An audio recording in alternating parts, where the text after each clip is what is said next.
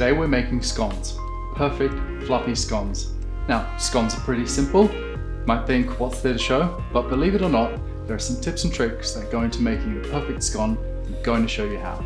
Start with your flour in the bowl, then add the caster sugar.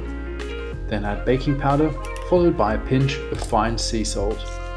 Then use a whisk to gently combine them. This will disperse the baking powder and mean we won't have to sieve them. Add your cold butter in small pieces and then use your fingertips to start rubbing the flour and butter together. You can also rub the mixture in your palm of your hands until it resembles breadcrumbs. Add your milk, or you could do a mix of half milk and buttermilk, and stir, and then keep stirring until everything is fully combined. You don't want any dry pieces left in the mix, and don't worry about over mixing. You could even use an electric mixer with a beater attachment up to here. Then tip your dough out onto a lightly floured bench, sprinkle some flour on top because the dough will be sticky.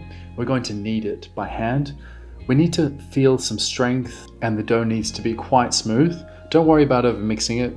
It isn't a bread dough, but we do need some development, and the nice long rest before we bake is going to give us a perfectly fluffy scone. Now I'm going to make fruit scones as well.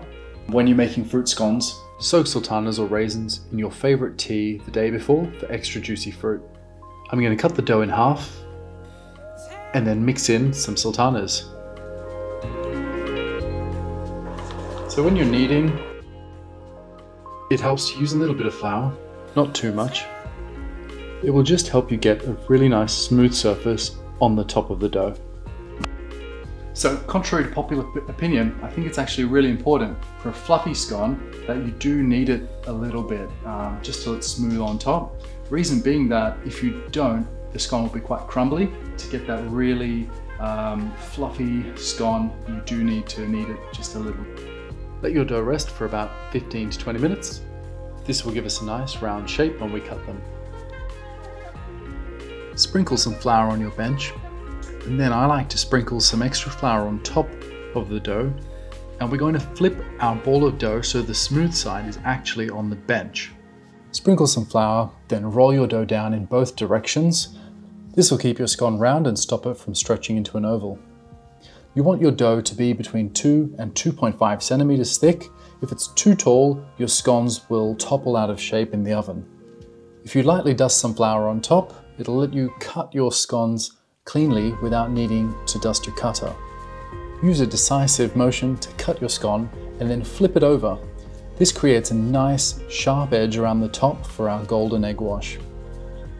To make the egg yolk wash, whisk an egg yolk with a pinch of salt and sugar. This gives it a nice consistency, and brush on top of the scone right up to the edges to get a nice golden circle all the way across.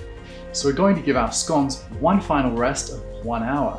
This is going to allow the dough to fully relax so that when we bake them, the scone will rise perfectly and evenly. Preheat your oven to 180 fan force to 190 conventional and bake them for 10 to 12 minutes until nice and golden on top. And we're done. Or are we? So we've made our perfect fluffy scones. There's just one thing left to finish them off, and that is the combination of clotted cream and jam. I'm always reaching for Little Scarlet from Tiptree. It's packed full of little scarlet strawberries, which only they grow, and these are little strawberries bursting with flavour. And you can't go past Rhoda's Cornish clotted cream. There's just one question: which goes first?